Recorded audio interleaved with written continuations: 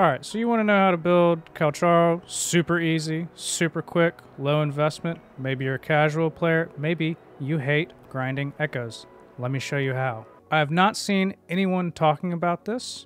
Figured this out on stream a little while ago. Shout out Kiko. What we figured out is that you can use 2 4-costs Tempest Mephis if you get crit damage or crit rate, and Thundering Mephis with crit rate or crit damage, depending on how you want to build it, and then a 1-cost, 1-cost, 1-cost. Normally, everyone's been talking about the full 12 costs, 4 costs, 3 costs, 3 costs, 1 cost, 1 cost build. The problem with this is that you want both 3 costs to be on set and on element damage. That's hard to farm.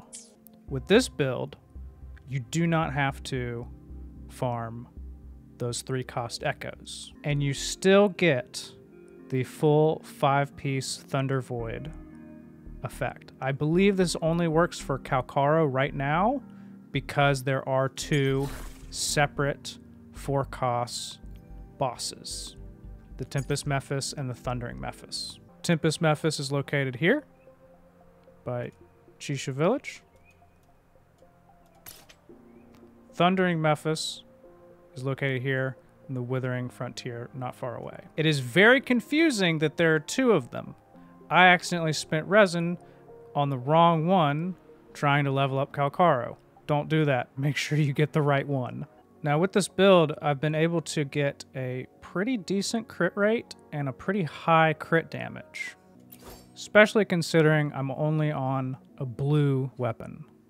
And so with the Battle Pass Autumn Trace Broadblade, with the crit rate at my current level cap of 60, I'll be able to add 15 crit rate to this, bringing the total to somewhere around 56 crit rate, 206 crit damage. And so hopefully with this build, I'll be able to get a little bit more crit out of it. As you can see how this one rolled with no crit substats. This one got 1 crit.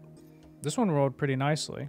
And then I need to track down 2 more 1-costs on set with attack. But those are so much easier to farm. Disclaimer time. Is this going to be better than the traditional way of building characters that we've known so far? I don't know. I'm not smart enough. I have not done the math. I have no idea. Will this be considered meta?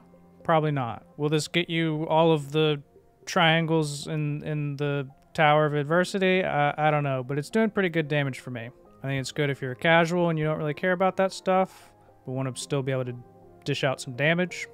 I think it's also a pretty good mid to late game way to build, and especially if you're planning to, in the long run, get Yinlin, you're not losing out by investing in 2 of these, because you can probably give 1 of them to Yinlin if you end up building a regular 12-cost build down the road.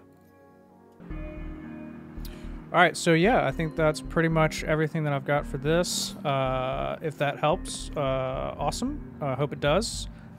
Thanks for watching. If you want to catch me live, I'm live here on YouTube and Twitch at these times on screen. Links in the description. Thanks for hanging out. Appreciate it.